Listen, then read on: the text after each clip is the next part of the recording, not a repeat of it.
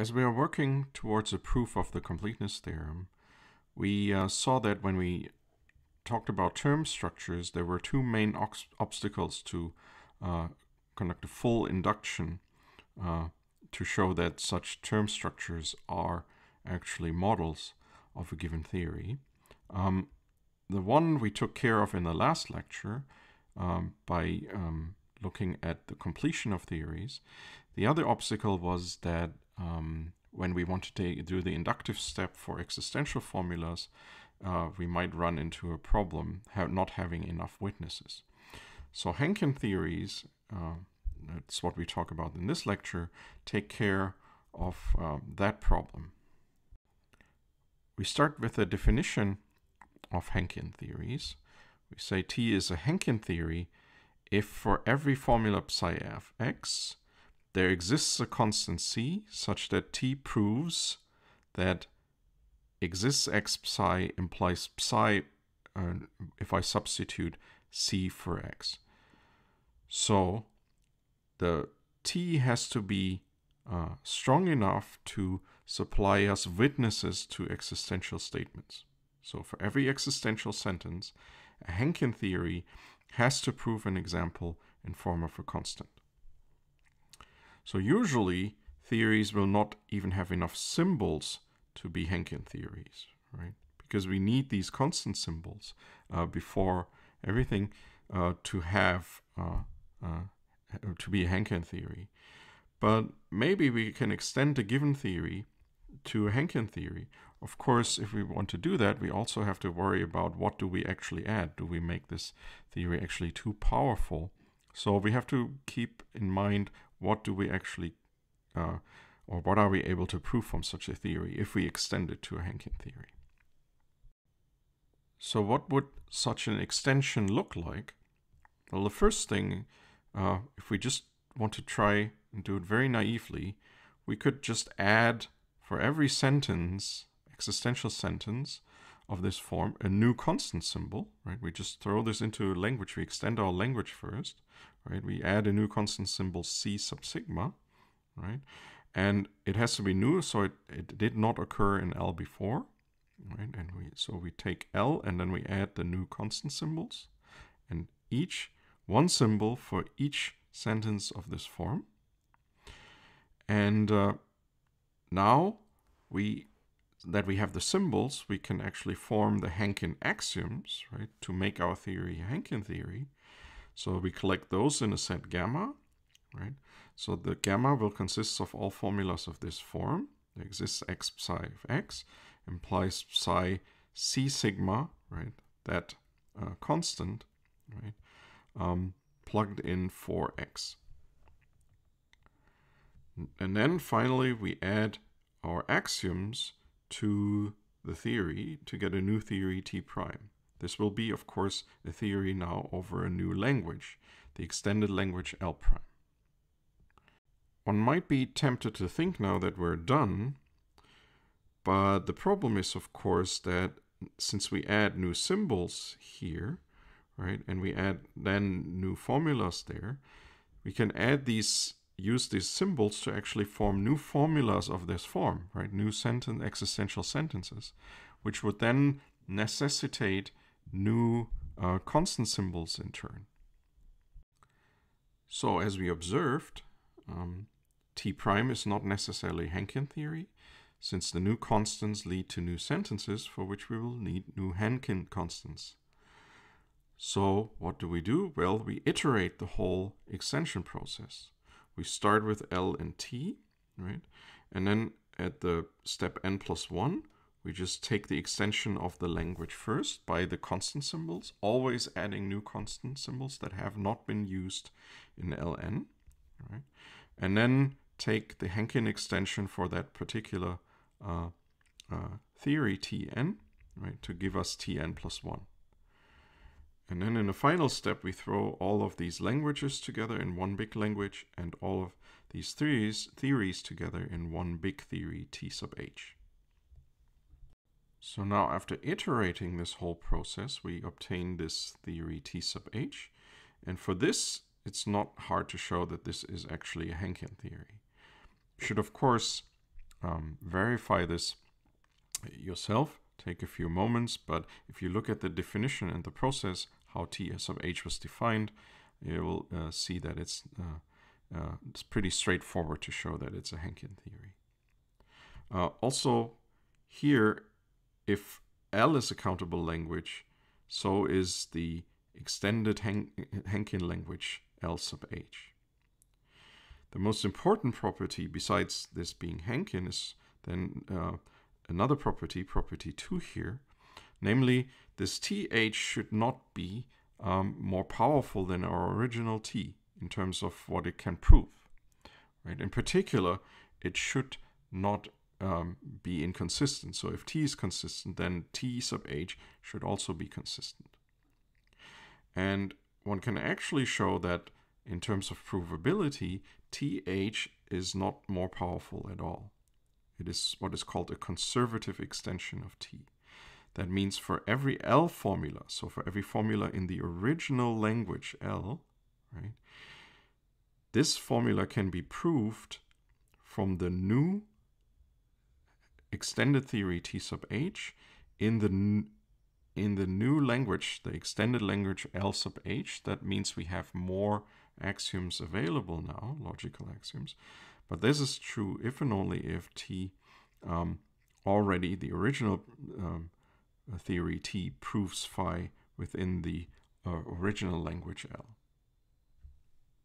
So this fact here does not seem clear at all.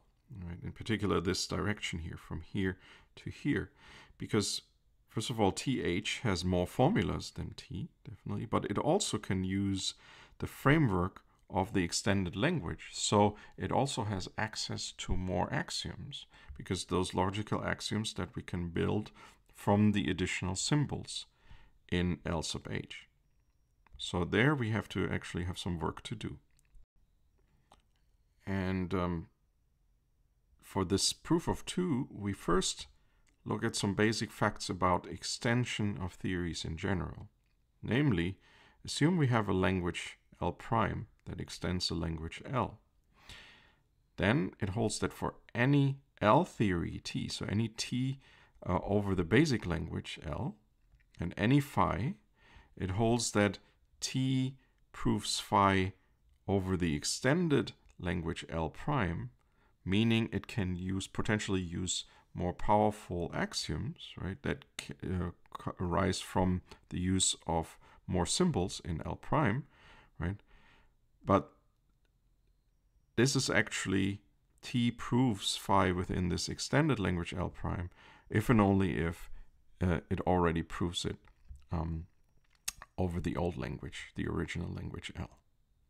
So in words, if we only extend a language without adding new axioms, right, to our theory T, right, then we cannot prove any additional formulas. A semantic proof of this is easy. So we've actually already seen this when we talked about structures and semantics, right? There we simply worked with reducts and expansions of structures. So we noted that we have an L prime structure by restricting it to the symbols that actually occur in L, right? We obtain an L structure. And so the semantic proof is rather easy for this fact, but the problem is, of course, we don't have the completeness theorem yet, right? So we cannot rely on this semantic proof, right, to give us this. Only once we have proved the completeness theorem, we could make such a conclusion here. So we have to really prove this syntactically, right? So in the syntactic proof is, as we already observed, not trivial, since an L prime proof could use the additional symbols, and hence the additional formulas, in over L prime, even if those do not show up in the final formula phi that we want to prove, but they could show up during the proof. In the following, I'll go over the basic ideas to prove this fact about extension of languages, right, with respect to provability. There will be a lot of details missing, and as usual, you're encouraged to work out the details yourself. And in this case, I think it's really important that you try to do it. If you want to make your life a little easier, note that for the proof of the Henkin extension theorem, we only need to deal with languages that add new constant symbols. So you may discard the cases where your extended language L prime here contains relation or new function symbols, because if you're only interested in the Henkin case here, we only added constant symbols to our language. So you can focus on that case if you want to make your life a little bit easier. But I'm going to give the idea for the general proof here. So the idea is to replace any symbols that do not belong to L by a harmless variable y. So, namely, given an L prime formula psi, let psi sub y be the formula obtained as follows. So now we need to turn this into an L formula. So if we have a constant symbol that is not in L, but in L prime, we'll just replace C by Y. So if you do the Henkin, only focus on the Henkin case, you're already done. So that's the only case you need to consider, right? Well, if we have a function application here, we just replace all of that function term here by Y2. And if we have a relation symbol, right, a relation atomic formula, we just replace this by the formula y equals y. So very harmless indeed looking. Now, once you have done this substitution, so you've defined psi sub y from psi, which, by the way, we set this up, psi sub y is clearly an L formula, right? Now we show that for all L prime formulas psi, the following holds. For all but finitely many y, if T proves psi over L prime, then T proves psi sub y over L. Now, once you've done this substitution, so once you've defined for every L prime formula psi and L formula psi sub y, and it's not hard to see that psi sub y is indeed an L formula, right?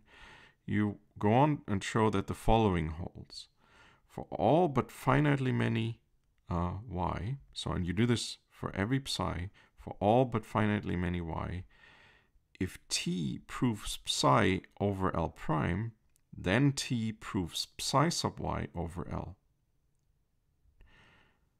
And then if you note that for L formulas psi is actually equal to psi sub y, because we don't have to do any of those substitutions there, right?